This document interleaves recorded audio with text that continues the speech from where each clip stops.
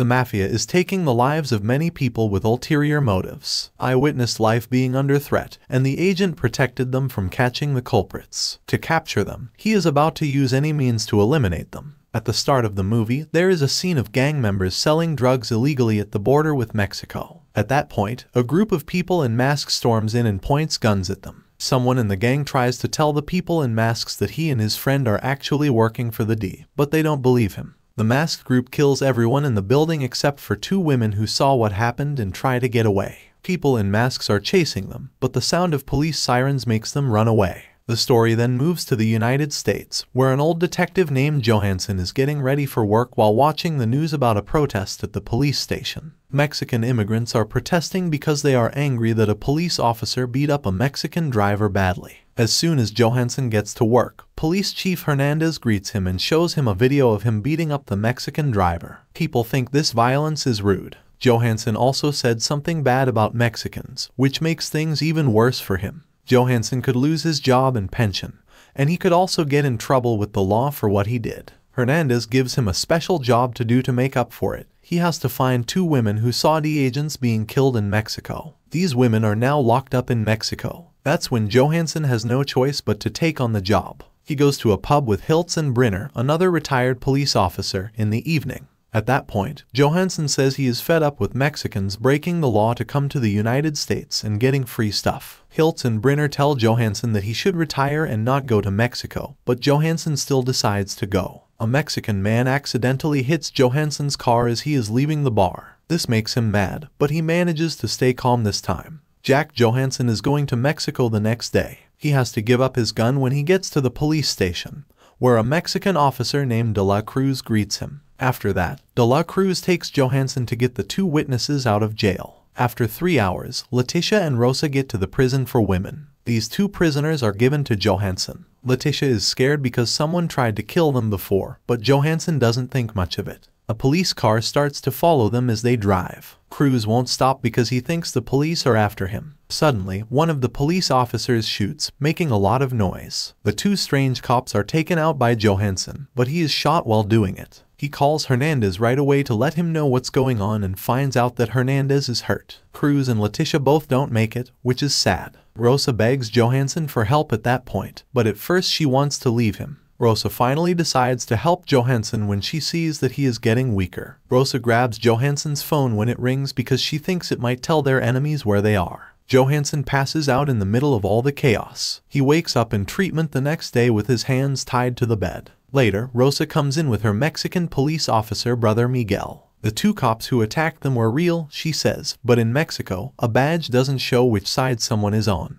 At the same time, Brenner meets Hiltz at the police station after hearing that Johansson hot Mexican police and then ran away with a witness. Later, Brenner tells Hernandez in his room that he wants to help find Johansson even though he is no longer working. Hernandez politely turns down Brenner's offer because he is friends with Johansson. Rosa tells Johansson that the person who killed the D agent was an American police officer while they are in Mexico. One of the men in masks told her that he was working with the D agent that they attacked. This is why the agent knew who one of the men in the mask was. She asks to make a call because Rosa and her family might be in danger when she hears this. The longer they wait, the more protection Johansson will give Rosa if she tells what she knows. Soon after, Rosa gives him her phone, and he calls Hernandez right away for help. When Hernandez hears that the D agent was shot, he agrees to meet Johansson and Rosa at the American consulate. During their talk, Miguel jumps in to take Rosa and Johansson to lunch. He thanks Johansson for protecting Rosa from 2 dishonest cops who were hired by the cartel to kill them. Miguel says he had to handcuff Johansson for their safety because Johansson was suspected of killing a federal police officer and 2 Mexican cops. This makes Johansson angry. Miguel had to call his brother Salvador to handcuff Johansson again, even though Johansson said he was only there to protect Rose. Miguel says no when Rosa begs him to let her go to America with Johansson after dinner. They hear their dog barking, and Miguel looks out and sees armed men surrounding their house, demanding that Rosa and Johansson be turned over. Miguel tells Rosa to keep their mum safe while he and Salvador fight the bad guys. During the chaos, Miguel gives Salvador the key to the handcuffs so that Johansson can be freed. Sad to say, Salvador is shot as soon as he walks into the room. Johansson is able to take down the person who attacked Salvador while one hand is still cuffed. As soon as that happens, Johansson quickly unlocks the chains and saves Miguel just in time. He also moves quickly to protect Rosa and her mother from a man who wants to hurt them. He tried to catch another man who was running away after the attack, but failed. Miguel finally lets Johansson and Rosa leave. For their trip, Rosa's mother gives her a lot of money. Before they leave, she gives Johansson a necklace that says in Spanish that he needs to fight like a wolf to beat a wolf. Rosa yells at Johansson that every time he calls Hernandez,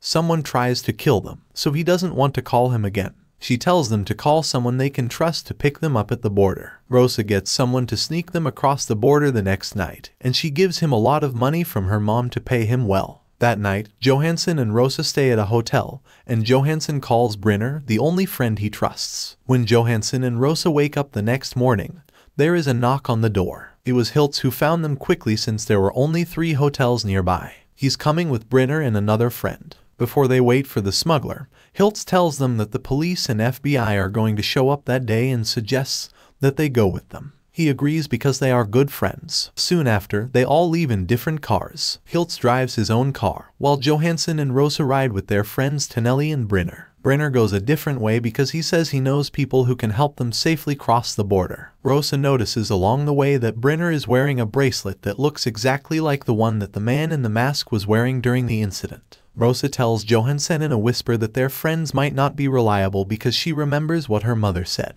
They know Hiltz isn't by himself because Leo, another friend, is in his car with him. It makes Johansson nervous, so he tells Brenner to stop so they can talk outside. Johansson says the person who killed the D agent could be a cop. He acts like he wants to ask Brenner who he thinks did it. Tonelli and Hiltz walk up behind Brenner and Tonelli. They pull out their guns and make Johansson give up his gun. Hiltz says that they didn't know about the D and only want the money and to fight the Mexican drug cartel. Hiltz even tries to keep Johansson from going to Mexico that night so that he doesn't get into trouble. Then Brenner tells Tonelli to get Rosa, but Hiltz doesn't agree with putting their own friends in danger. He reaches for the gun, which makes Brenner shoot by accident. Because of this, Johansson can fight back, and he beats Tonelli, Brenner, and Leo. Soon after, Johansson goes up to Hiltz, who is badly hurt and sadly doesn't make it. After this, Johansson and Rosa choose to go back to the city and follow through with their plan with the drug cops. That night, they cross the border with other people who are also looking for safety. They still have to walk a few kilometers the next day before they reach American soil. At this point, Johansson's feelings about Mexican immigrants change. He knows they're not just looking for free stuff when they risk a lot to come to America for a better life. However, American police show up and arrest them just as they are getting excited.